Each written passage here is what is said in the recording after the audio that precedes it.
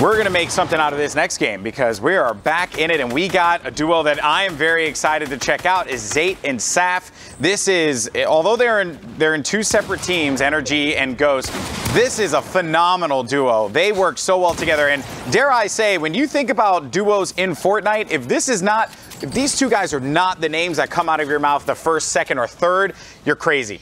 Tracers that are like connecting with his structures. Faden just needs a moment to reset here. Hope for something, but a player's gonna drop right in, and Fuzzlesaur's gonna pay for that one. I can't believe it. Still managing to stay in this game. Faden, that could have went very, very south for him, but he manages to stabilize on that fight. We'll get that moment to pop the minis as well. So what became a really risky situation has actually become a positive here. Tags another one, and I can't believe it, but oh no, he's taking so much damage, ended up getting blocked by himself outside, and that is going to be the end of the run there for Faden, but that was very impressive. Then, speaking of great players in this lobby, you have Landjock and Punisher. They're in a battle right now, but Saf and Punisher, he's actually getting hurt quite a bit. Landjock goes down. He gets, oh my word, he gets the eliminations, and he's able to stay in the game. Saf actually just dropped the opponent, it looks like. This is just Saf, dude. What a nasty game from him. I mean, even if he doesn't win it, you still got to be impressed with it. And I kind of feel like I kind of cursed it there. Had that landed, that would have been absolutely massive. Saf had both players on surprise there. The rocket dropping them both in, but it looks like the reaction here from Crixium. Quick little 180 pump flick. Gets the elimination on Saf. Still an excellent game. Neff goes down. Quick little pump shot there. And 48 on rotation. You're going to have to push outside in the storm. Don't get caught on your own ramp. Yeah, he gets taken a lot of damage, Lupo. That just has to hurt. You got Famhood in here as well as Sheep. Wants to try and see if he can find some players, maybe in the low ground warriors here. We'll find one target. That's going to be Mint, who goes down, and we'll reap the benefits of the Siphon as well as the much necessary resources so he can continue to tarp off and give himself some cover here. Canada popping in a 1v1v1 while third-party shots from above from Icon and Z-Laner. They're going to have to waterfall very soon. They don't want to get dropped down.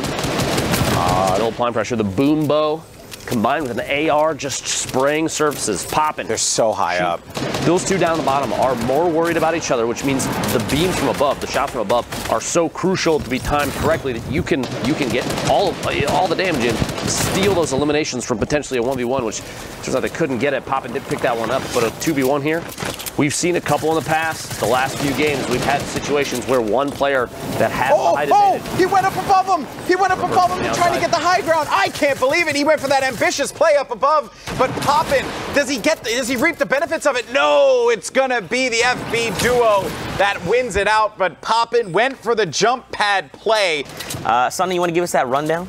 Yeah, giving you the rundown on it. So the briefest explanation is you pop it, you have the brief ability to then double jump or wall jump, which means you're able to jump off the air, and if you hit another structure, you can then jump back off it. It will negate fall damage, does not last for a long amount of time, comes in stacks of 3. I believe it's 5 seconds, might be a little bit shorter than that. Gonna need to double check on the timing, but it enables you to make very quick plays, and it also renders you very, very, very, very difficult to see. I'm not sure if it's quite true invisibility. I think it is, but the audio cues also slightly give it away, so you can tell if somebody is around, like a redeploy. But one of my favorite uses for it, Zeke, is disengaging. Like just getting to a new location, swapping it up on somebody. Now, Bizzle getting a knock there onto Tidabs, and also pushing into the top 15, so you can see another player there pops the shadow, so gone. Bizzle can no longer harass them, so Devo now working from the high ground, gonna jump off, should have redeploy, and he does. Nope, also has that shadow bomb, so gonna pop it there to save himself. Looks like they'd split that since they usually come in stacks of 3, and now punishing Cridge, so really good use of that from Demo, but because it's only that 3 stack and him only having the 1, takes fall damage the second time he got knocked down, so now him and Bizzle totally separated. However, the Siphon gonna come across. He needs to try and turtle up as quick as can. Oh, the Stinker's coming in. They're gonna try and flush him out. He's gonna gonna go down. What? He was fine. He should have gone the other way, maybe just a little bit. The storm wall was there, so it looked like he had to loop back around, but it looked like he could have edited around the side and maybe not run back through this thing. I don't know, but now Bizzle all by himself, as you see Fuzzy and Inspire picking those one up. Bizzle, nice little jump up into his cone, trying to find an option here, and also has 2 of those shadow bombs. Picks up Thresh right there, and then is able to convert. Saw the launch pad on his side now, pops the shadow, so nice little single hop, double hop up top. Will he go for ultimate high? No, he's gonna opt to go for ultimate high with his second one or drop down. Okay, shadow bomb back out. Will he opt to make a play with this? I really love this new item. It's just so cheeky. You can do really crazy things. And now we're into the top 10, so that's the next place in threshold. Bizzle trying to find whatever shots he can as Mojo picks up POTG, and Ghost gets Hornet right there pushing through. So now looking for whatever elims he can. It's sitting on the chug, which at this point is going to get close to being a dead item spot as he then gets pushed through into the next build. Can he get the convert? No, Sizz Lucky picks that up, so leaving that down there, leaving the point. This is a tough spot because right now Hogman's and Fuzzy maintain the high ground. They catch themselves up with great. Lazar drops down with Upsilon. They're going to try and take down Sean, but Lazar is in a tough spot as Upsilon has all the shield, and so does Fuzzy and Hogman. They're going to drop down, and they're just going to look to close this out as textbook and quickly as possible. Fuzzy tries to go for the shot. He needs to convert it! Oh, does he? No, he doesn't do it! Oh, he tried so hard. You have to get that knock conversion over. One to get the point. As Pepe Please trying to push out. Outlet does go down. Ethereal Titan also going down. And, and the 180 Timber wasn't enough. Pepe Please put his Pepe hands up and was able to clean that one up. But Y Simples then cleans him up. Now you have Mars and Dolphin up on that ultimate high ground. Static and Caliber. It's all about the duo. So top right you have Y Simples on that mid ground tart. Mars is in your bottom right on the high ground as Caliber and Static try and put pressure on to Simples. Caliber does go down. Simples trying to get the siphon, does. Static trying to heavy snipe his way through and not quite able to find it. Dolphin and Mars just tracking over this. Static trying to get whatever heals off he can. Silvers drops back to get whatever mask because he knows they're going to be working the low ground. Mars is going to start to opt to drop down. Only has 11 builds yet. Knows they have the slight advantage but are waiting for Static to expose himself, which he doesn't quite have to do. Drops down now. Looks like he's forced into this 1v2. They're trying to take it. Will Dolphin and Mars be able to capitalize? Static goes down, which gives them a fresh siphon, and they just now lose the health advantage. So Campfire goes off. Silvers is there. Mars is challenging. Dolphin is covering. He's going to rift him. He literally is holding a rift. Yep, you see it. You see it, Zeke. Mars is going to try and go for it. They're going to make this aggressive play. This could be huge. If when done correctly, it is devastating. Here we go. He got him. He got him both. So Dolphin's going to look up in the sky and take shots. Silvers needs to dive down right away, but Mars already knew it was happening. Dolphin's covering it, gets the knock on one. Mars is going to land right away. Simple comes down. You called it right away, Zeke. What a brilliant decision. We've seen it before with Zay and Saf at the Katowice Royale. That sounds like, whoa, they've got a whole extra game. But it's a 3-hour window to play in. So basically, what I gather is they're playing their games to completion, right? They've had a great string of games, but you know, it's possible that someone else has racked up a really great game before them, after them, you know, whichever. That comes into it when it's best to play aggressive, when it's best to be specifically going for eliminations, when you need to play for placement and how to maximize that type of efficiency, because like we said, it comes down to the difference of every point as Ninja just absolutely destroys Posick there. The duo of Niddle, who has already qualified, and I mean, made him look very silly.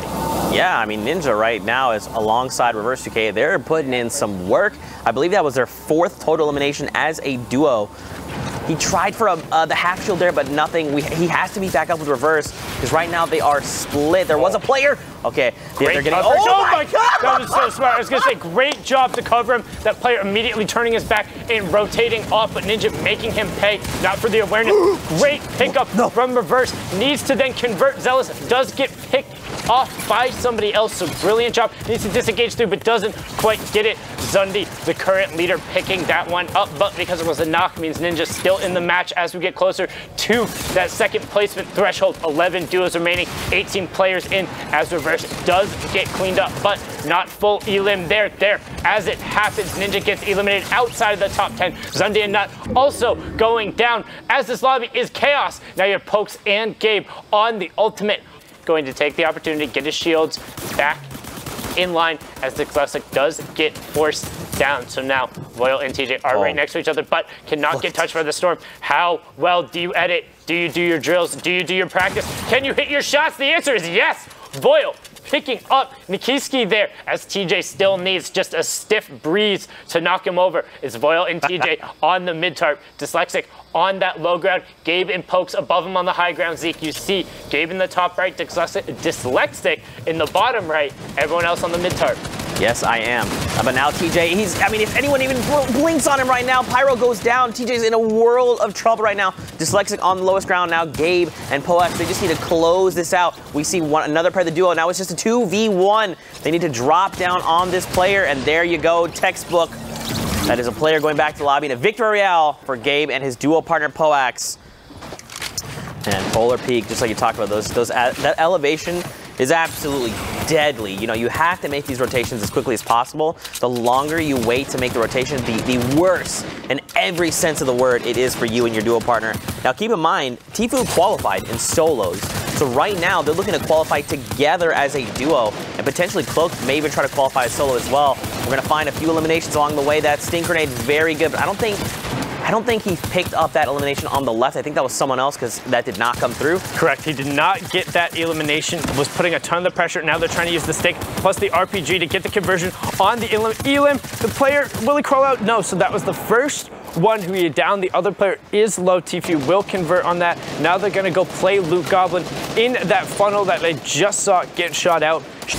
It just shakes up the meta, and that's what I like to see. We saw a Boogie come through, nothing there, though, as Tfue looks like he's going on the hunt. Oh, he stole the ball! He stole the ball! Did he take the baller away? He just took it and dipped. He took it and left. Tfue's like, you're boogied, you can't do anything. I'm going to take the baller and leave. Since he was so low health, he leaves Cloak to then fight it out, and Cloak's now going to pop that shadow. Can you make the double jump? No, he needs to start wall jumping. No, instead he's going to be in the 1v1. Jay had no idea. He had absolutely no idea Cloaksy had landed it. Now Cloaksy is in the fray on the mid-ground tarp, going to be able to 90s way back up as we get outside Polar Peak, as Lupo would say, 90s, 90s, 90s, 90s, but doesn't necessarily need it as you hear other players popping that Shadow Storm. Now only 14 builds left. Needs to be careful. Knows he's on the backside of the storm. Trying to find the rotation. Misses the first shot, but forces Pyro Happy down. And he gets it. He gets the knock on the Happy, but not quite the Siphon yet. And he needs to still go upwards. 4 builds, 3 builds. 3 HP does get dropped down. Knows the Siphon's going to come through. Tfue is right next to him. Needs that Siphon to take over. Still on 3 HP. Then he gets it, but he got down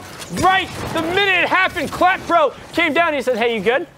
Before dropping him down there now as Bambi is working back through those natural builds. This is so tense. It gets the edit, doesn't fire a shot, and is getting absolutely worked here. But Renan, the dwarf, is dwarfed by Bambi. This is no movie here. He's biting back, doing the hunting himself and working his way down from the high ground. Will he be able to find it? Los Sampa goes down. Bambi putting in work. Does have mats now, and he walls him out. He could just wall him out here, Zeke. He's going to try and do that. He's got the health advantage for sure. Can he just close the game out? We hear a shot come out, but nothing is connected. It doesn't matter. He shuts E11's Joseph down. 11 elims total. Kind of an interesting play to go Rift here. Now they go higher up with the Rift, right? All the way for Ultimate High. If they just had the Geyser, they probably would have just clashed right against that mountain. But with the Rift to go, they go higher up. So as you see here, they were able to get that Ultimate High ground and pick up some more knocks as well as eliminations. So many players get knocked to the storm there. That brings them up to 8 eliminations here. And they are holding the best spot in the map, or on the map right now, which is that highest level here. You got some grapplers or ballers being played here. Another knock's gonna go there. He actually tried to get up and over with the ball. It gets caught out by Kaizui, and Cloud put that player down. So he was not free to rotate there at all.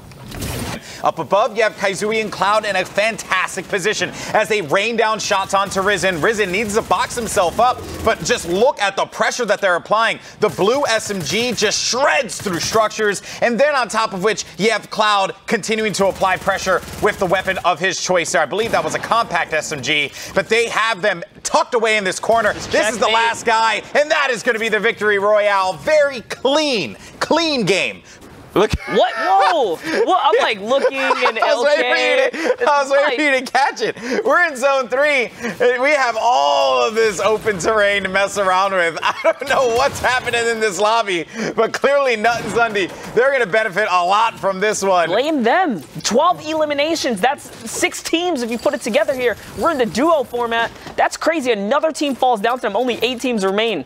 Nobody, sorry, you've been spotted by the best team in the lobby probably right now, as they are now battling for this high ground. There's no way you're going to be able to make it out of there. Bye-bye, Frenzy. That is very unfortunate, and they get another jump pad. Who these players are, where they come from, you know, their streams, all that stuff, because I think this is the best part about the Fortnite World Cup in the open format.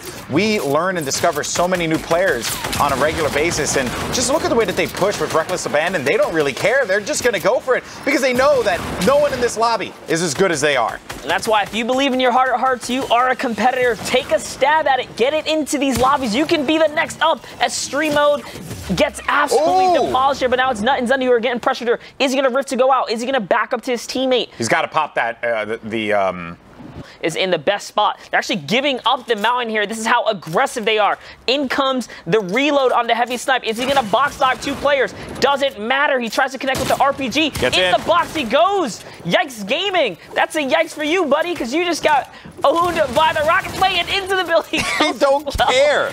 They don't care. They're just going in for all of it. There's going to be another player in front of him as well, and Nut and Zundy, this is Ballistic, who we saw with the back against the storm there, and Ballistic he can't do anything. He can't do anything. He backflipped from the 220 to the face. He ain't going to do nothing. You just want to see if you're these 2 players, because these are just points. These are points, baby. That's all you want at this, right? You just want the points. You just want to try and get to the big matches tomorrow. And so far, they're a scary team. Single-handedly shredded apart both of these players' shield and then pushed in by himself. High definition from the low ground peak. TXG team comes in super hard. It wasn't graceful. Knew that they were going to be able to secure those eliminations, hence why they did not opt to utilize that very precious resource with that slurp juice. And they continue to tarp up above here, own as much as they can of the high ground and prevent any kind of movement. But just as I say that, it's actually going to be a player nestled inside of a tower of themselves here. But Posick gets above them, as well as players are going to be building around them. And this is not looking good for Reverse. He's got to continue to protect himself, Monster. Yeah, that's right. He's in a tight situation here. He doesn't have a teammate to back him up. He's going to find a big elimination on Colin Frags right there. That's going to put him in a nice situation, but in comes the pressure. It's the duo from above here. What is Reverse going to do, as he is getting all of the smoke right now in this lobby? He needs to get out. There it is. Good movement here. This is what you want to do when you're getting pressured. You want to maneuver around left and right. And it's up to them to kind of work together really to dismantle this duo here, because if they don't dive as a solo team, it's not going to come together. So battle's going on. And Niddle gets on top of it. Posick right in front of him. He takes out Masterus. That's going to be Reversed by himself. The last man standing, and it's going to be the elimination for Niddle. That's 2 elims for him, 5 for Posick, 7 total as well. Oh, so there's something in the background probably connecting this. Is it just the one rip? Is it the one rip? Oh, there it is. There it is. Boy, down comes the Jenga tower. He got 3. I don't know how many. 3. No, he got 2. He got 2. Wait, no. It's still ringing. My word, it's all over the feed. It's only showing us 3 at a time. What? Hello, 7 elimination. 4 Parallax, and out comes the Shadow Bombs. He is cutting across the field here. Parallax face doing it up right now. And that is very unfortunate, because Spaceline does not have the HP. He's going to go inside of the box here. Does regroup, manage to get outside of this, and drops the level down because he does not have the H1 clean shot with that pump, and it is a wrap. But he's trying to get up top. He gets on top, right on Paris. Oh my word! He manages to find himself, and he snags a couple eliminations, looking for another one as well. That player's going to go down. He's knocked out. This is insane. What a play there from Spaceline. Another launch pad. He hasn't even reloaded yet. Going out. How many launch pads this guy has? Oh man, that was just. Saw Parallax pop off. Drop down. I'm Space concerned. popping off for himself. Creo does manage to. Okay, oh no. Okay. Oh, okay. There it is. 1 HP. Spaceline still in it. He's still in it. There's hope. Never mind. Not anymore. That was a good run, Spaceline. Nothing but respect for you, my friend. But Creo with the as he ended up taking that fall damage. And look at the way the Creo's just looking around the map. So paranoid. And we have a good old-fashioned free-for-all here, Monster. All these players solo in this matchup, looking to just win it for their duos. Explodes, goes down. Gilly's going to be out of the fight. Kai outside of the storm, and Creo follows up with the blue pump victory. Royale for Creo. Yeah, nice clean end game there. You know, those teams made a big mistake. They split up. Yeah, there it is. Use the heavy snipe to break the build up above. Shotgun connects back to back. Velo goes down. Killer Kid 2020 also gets his sight taken out from him, as Cutie Cold is on 8 eliminations right now. Yeah, it is just slaying in this lobby. It's been very impressive. Destroys that baller too. Don't want to have to deal with any of those pesky ballers that will be rotating about or circling about and not have the time of their life, but gonna have Cold chipping away, every moment that he can. He's right behind his player. Is he gonna connect as things come back? He actually gets the teammate, forgets that knock, goes for another completely different player. That's another one. Can he finish this with 12 eliminations? He needs one more. There's still a player in the zone. The Siphon came in. That's a Siphon. It caught back up. Oh, the Siphon kicked in, but he wasn't able to stay alive. Digita will cap him there as he did his absolute best, but snagged some critical eliminations that you'd want. Who had a big elimination earlier on is going to be out of the game. We only have one player left remaining here, and the duo, the numbers advantage for Lyjax and a Hornet. They're looking for him. He's going to be in that smoke bomb, gets right above them, but Hornet actually goes low again, so he's all over the place here. Hornet's just looking for him. They're trying to see, and they manage to snag him. That's Liquid 30. Goodbye. Victory Royale. That is 8 eliminations for this duo. Wait, Zeke. That's right. Still at the top of the list is Nut and Zunny, leading the pack with 126 points.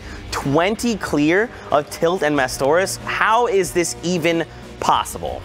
Definitely, it's capitalizing on the eliminations we saw there. They actually kind of, I don't want to say got handed some of their placement points for the later game, but other people opting to utilize them for kind of the throwaway or quick drop games allowed them to really kind of capitalize in winning a bunch of those 50-50s and then taking the victory out, rockets them up, but I don't expect to see them up here tomorrow. Again, top 3 from NAs will advance, but also want to give a shout out Animal and Aspect, a pair we haven't seen on this board for a while, climbing up at 104, but also minus the kind of outlier of these guys having a great day, 3 victory outs, not taking anything away from them, but take them out of the equation, it's 10 points separating everyone else with Vivid and 72 Hours hanging out down there. Again, you know, but take your own advice, be yourselves.